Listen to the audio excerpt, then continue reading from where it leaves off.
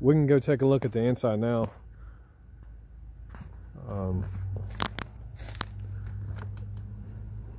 It's actually the model C951.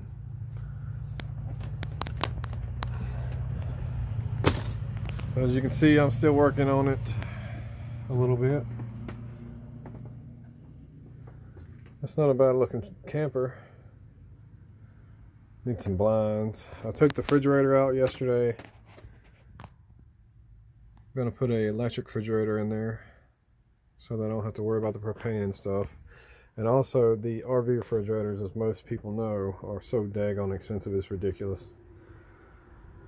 So I'm gonna have it running this refrigerator off of an inverter from the truck.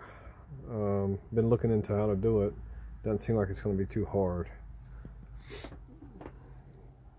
The water works, the pump works.